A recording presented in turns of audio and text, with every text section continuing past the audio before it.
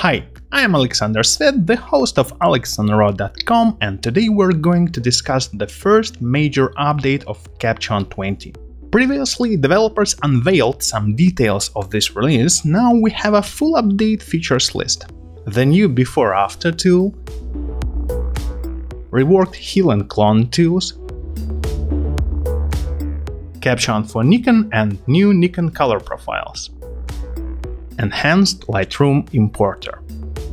Plus, Capture 20 now has a new logo and has added some other minor improvements.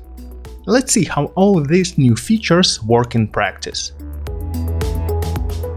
The new Capture 20 update brings the real BeforeAfter tool, and it works just like it should.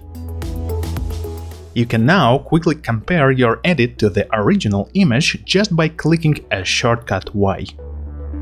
The new tool has two modes, and you can toggle them using Y plus Shift shortcut. The first mode, Full View, fits perfectly the need to switch between edited and original images quickly.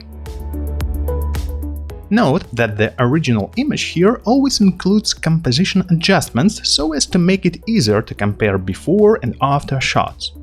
If you add some new adjustments, Capture One auto-switches you to the edited variant.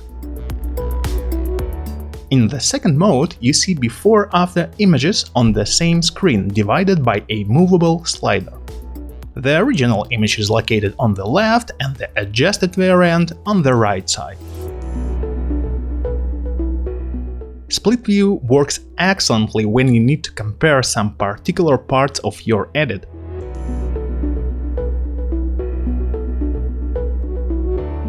You can continue editing in the split view mode. Additional adjustments would still appear on the after variant. Both modes work well with multiple selected images.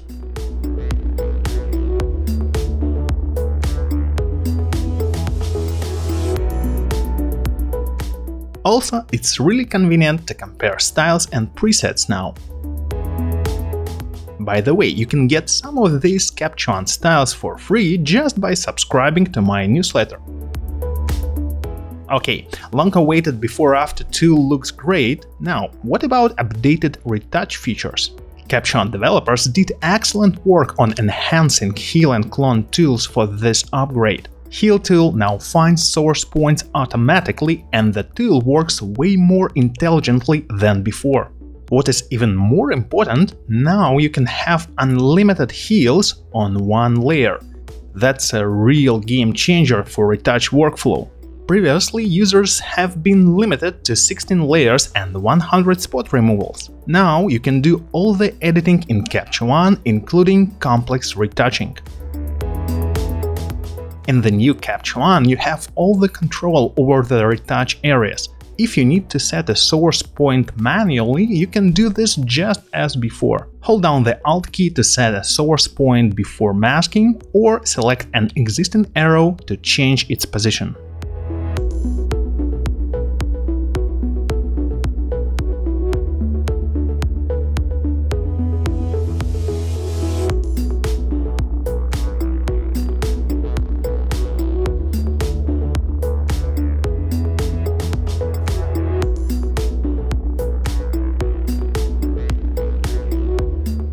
Also, when an arrow is selected, the new masking will relate to this source point.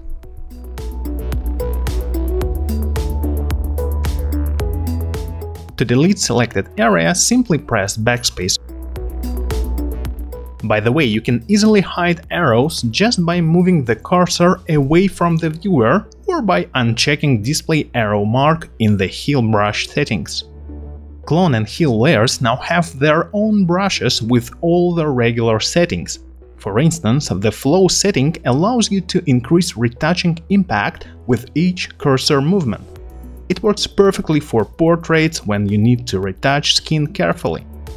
Plus, you can change the Heal or Clone layer opacity to tone down retouch on an image. A nice surprise is awaiting Nikon photographers in the new update. Capture One now offers a special version of the software for Nikon camera owners. Nikon Express is a completely free version of Capture One with a basic set of image editing tools. Nikon Pro offers all the professional features of Capture One and comes with a special lower price tag. Capture One developers have replicated Nikon picture control color profiles in Capture One. Thus, you can now get the same color for your RAW files as you have shooting JPEG. The difference between color profiles is quite noticeable, and for some images I will surely prefer the new Nikon profiles. At the moment, the new profiles are available for these camera models.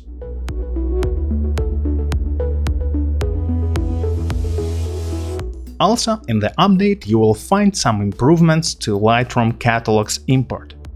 Firstly, the import process is more transparent now. You can see what will happen after the import.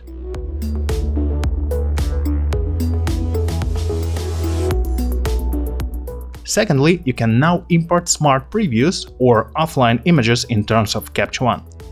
Once the original files become available, Capture One syncs them automatically.